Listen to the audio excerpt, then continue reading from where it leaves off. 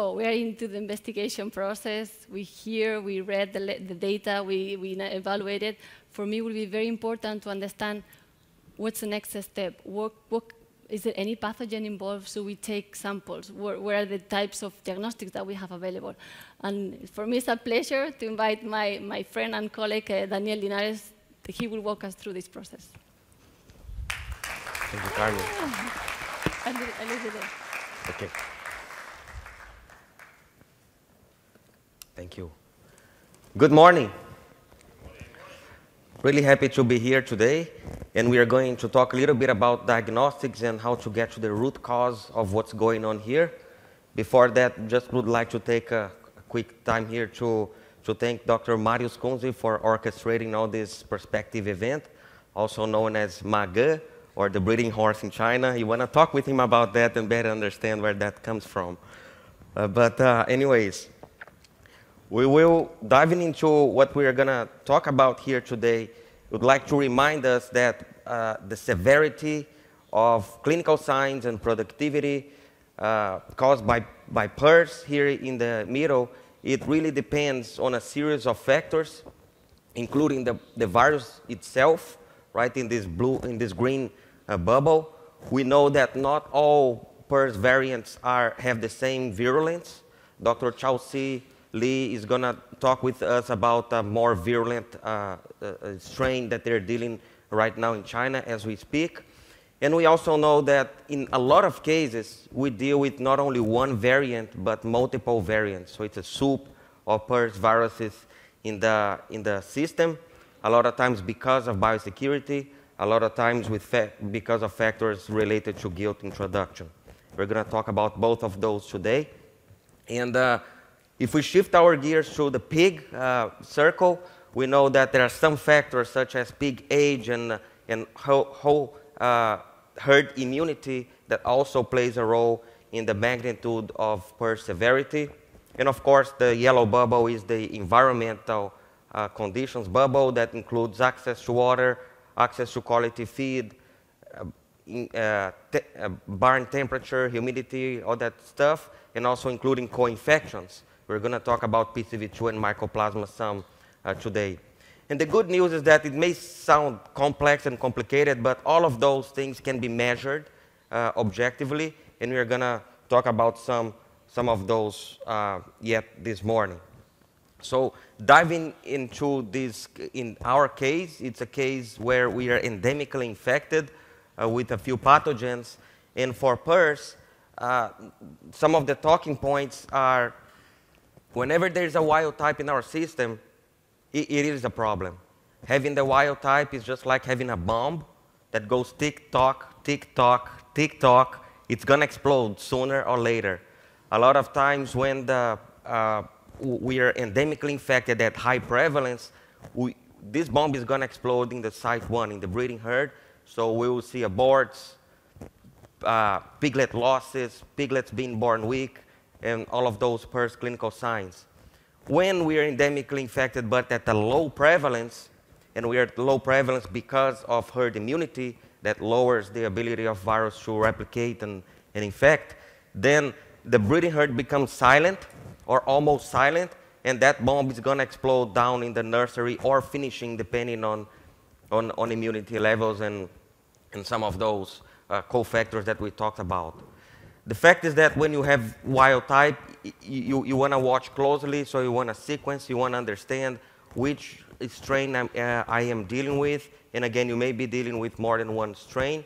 And over time, understanding this ecology of detection, you will know if you should shift your gears towards biosecurity, avoiding multiple different strains coming in, or biomanagement, meaning better control the existing strain in the farm. And we're going to talk about both situations.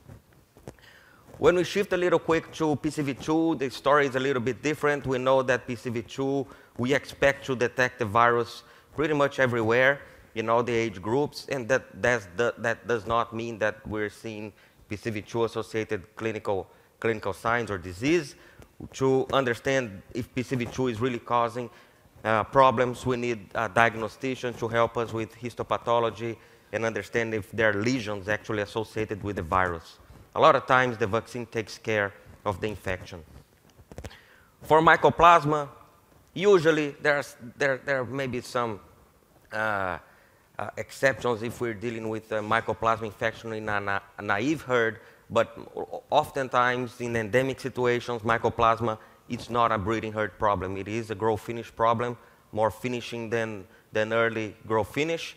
But we still want to keep an eye on Mycoplasma as far as the breeding herd is concerned, because we know that the prevalence or number of piglets that are infected with Mycoplasma at weaning, it's a really good predictor of how severe Mycoplasma disease is going to be. So we want to make sure that the gilts are well vaccinated and the breeding herd is controlled for Myco, because we care about the grow-finish pigs.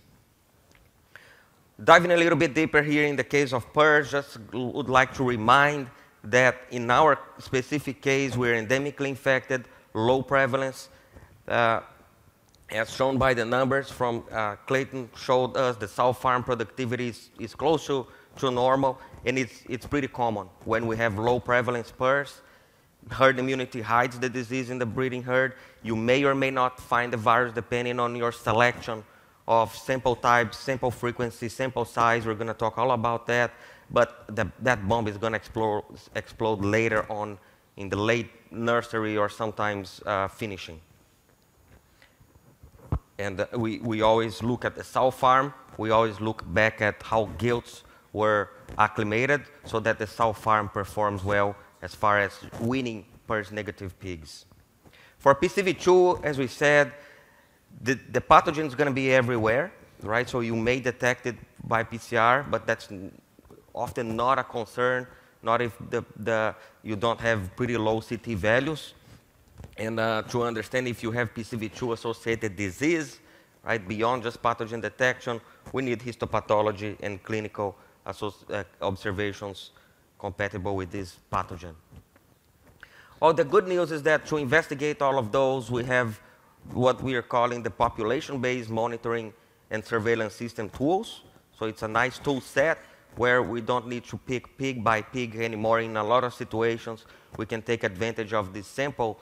We're going to talk about some of those today, where with very easily, in a very practical fashion, you collect samples representing hundreds, sometimes thousands of pigs with just a handful of PCRs. So really a cost-effective way to monitor the herds for pathogen detection.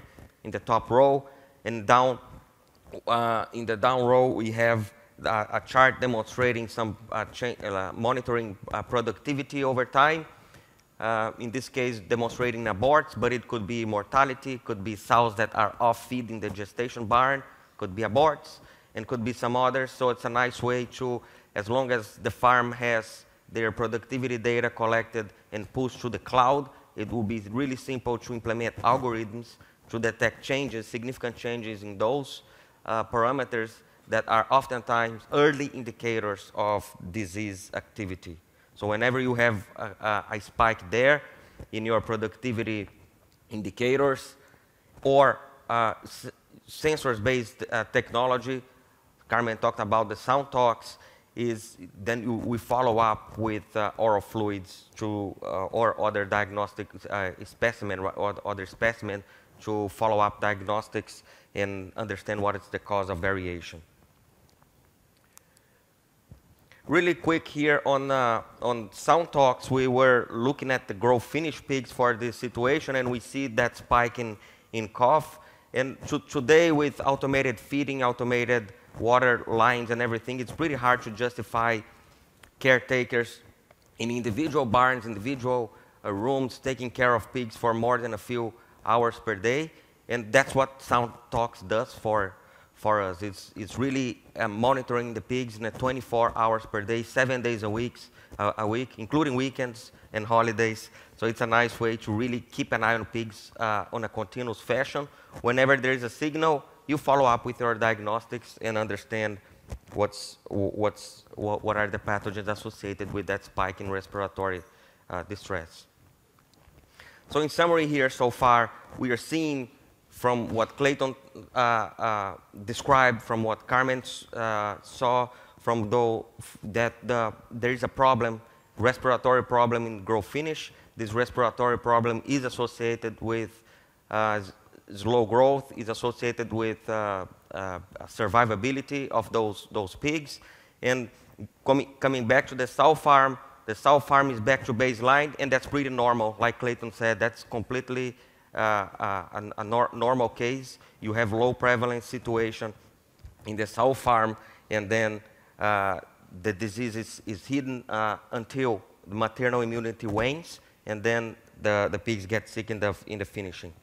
Whenever we have that problem, and again, pretty typical common problem among different producers, the long-term solution is not at finishing. The long-term solution is not going to be at finishing. That doesn't mean we shouldn't take care of those pigs. There will be health interventions we have to implement in those pigs to help them. But if you want to help the future flows, we got to ride and back to the sow farm, fix the sow farm, and so that the future finishing cohorts have a better chance of reaching their full genetic potential. So with this in mind, quick question for you. Time to pick up the phones again and answer another one.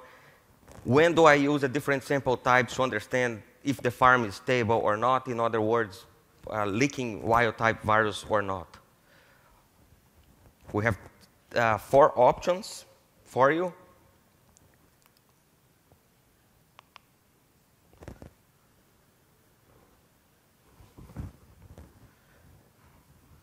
So we've done that before. Scan and play. I like this perspective because a lot of conferences, they say, you turn off your phones. Here we say, hey, pick up your phone and help us crack the case.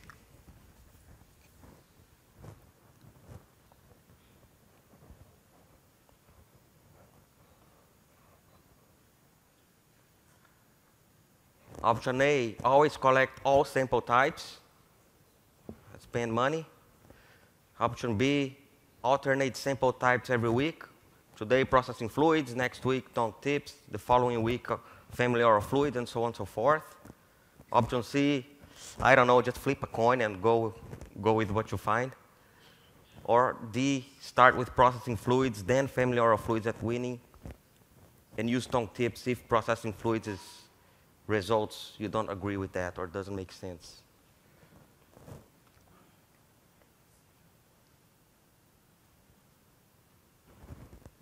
Awesome.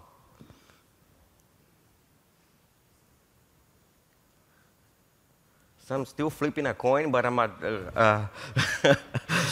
the great majority is going with D. And we would agree with that, and let's talk about why. So here is a proposed, we're calling decision tree, Marius, right?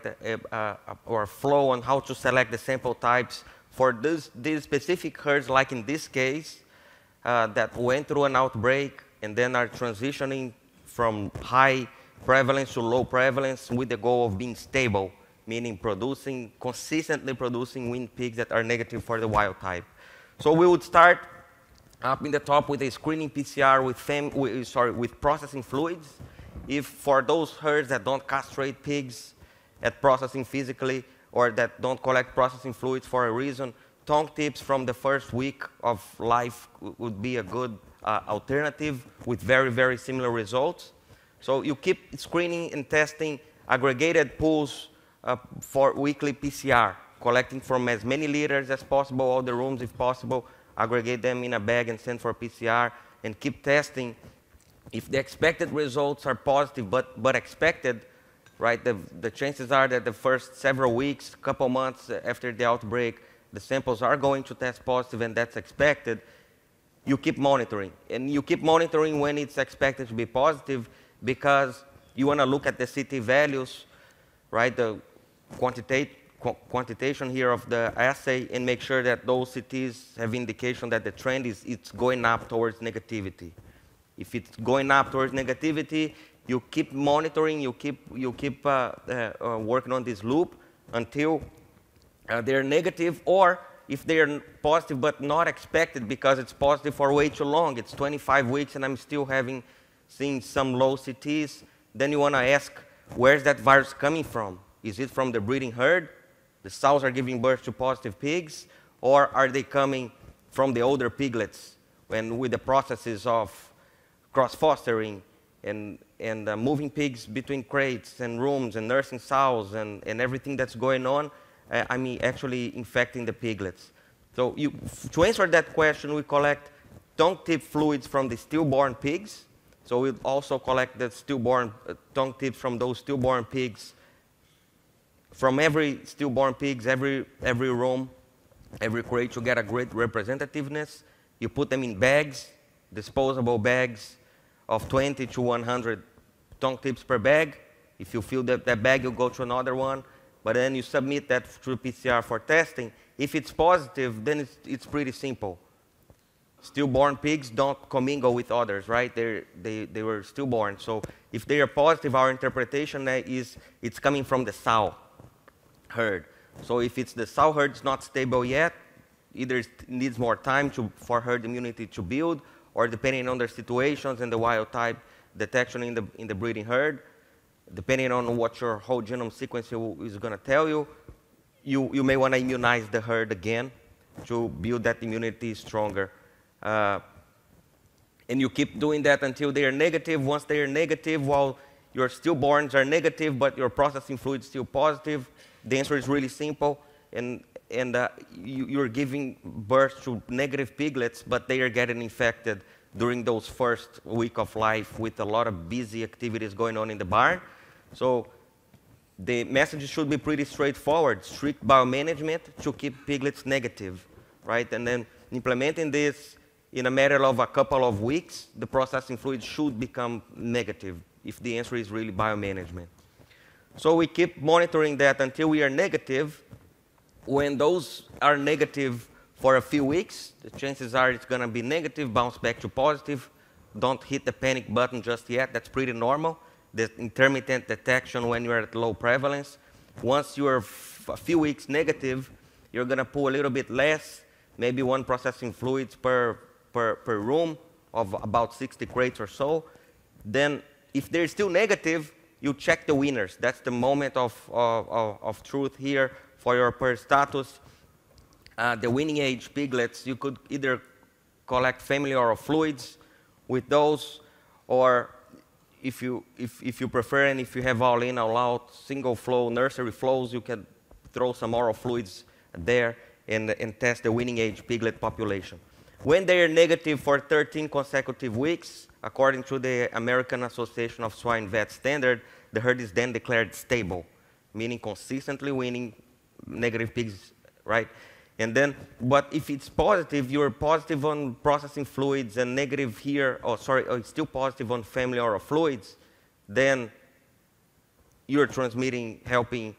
It's not the sows anymore. Now it's we, the humans, with moving pigs and people around, we're moving the virus around. So strict biomanagement, right? Similar to over here. So the message should be also straightforward and should bring the herd back to negative soon after implementing those biomanagement strategies. We're going to talk more about biomanagement strategies in the afternoon. So back to our case. More diagnostic findings here. The producer sent some of those samples for us. There were a couple of sows aborting in the gestation barn, some serum and material from a pooled abdominal content from fetuses. We collect 5 or 6 of those and pull and send for PCR. Negative for PCV2 and parvo, that's good. Positive for PRRS. And you go, okay, what else?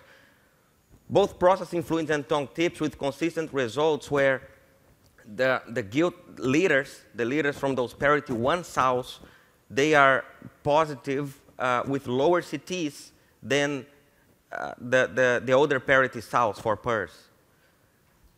They are also positive for PCV2, but kind of high CT, so nothing of concern there. Again, PCV2 will only be a problem with CTs in the mid to or low 20s. So PRRS, a problem, and there is evidence here that the breeding herd is still leaking a little bit of virus, especially the gilt litters, because of those tongue tip results. And then not a surprise if it's positive here, the winning age piglets are also positive. And since we are collecting oral fluids for PRRS, why not test for myco too?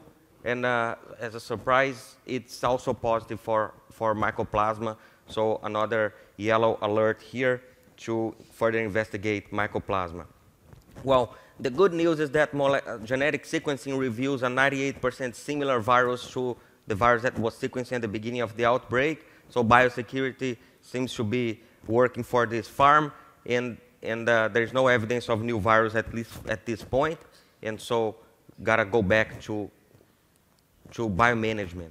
So preliminary conclusions here from everything we have seen so far. PCV2, nothing unexpected in terms of diagnostic testing results. PRRS, vertical transmission active. There's evidence based on those tongue tips from stillborn piglets. No evidence of new virus introduction based on their sequencing. Focus on herd immunity and practices to reach stability. We're going to talk more about that in the afternoon. And gilt, it's really a red alert. Clayton is going to really dive deep into how to perfect that gilt acclimation also later today. And mycoplasma is also a yellow alert, right, with those oral fluids being revealing some mycoplasma activity in the winning age piglet population. And so when we're talking about gilt acclimation for PRRS, also ask, hey, Dr. Johnson, how about mycoplasma too? And he's going to help us understand how to acclimate for both. Back to the future too. Why? Because we were in the finishing and realized, oh, the problem is not in the finishing. The long-term solution is in the sow farm. We come to the sow farm. Let's make the sow farm stable. Diagnostics reveal you're close to stable, but your gilts are leaking. So there's some things we can do in the breeding herd. Yes, of course. We're going to talk about that in the afternoon. But the real long-term solution is with the gilt population. So back to the future and to fix that problem in the nursery, and more of that later today with Clayton.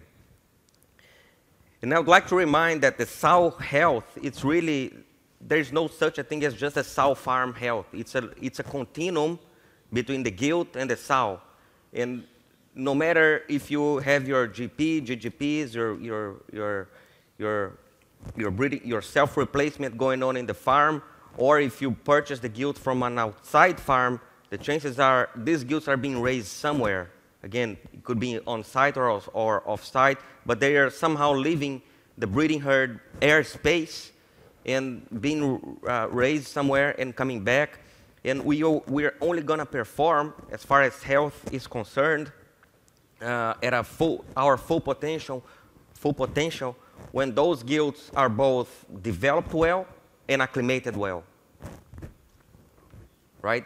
Those two key terms, gilt development, thinking about how do we select those gilts as early as when they are born, how do we raise them for optimum growth performance, not the fastest, it's the other way around, grow in a right pace for a gilt, which is not a finisher, and prepare that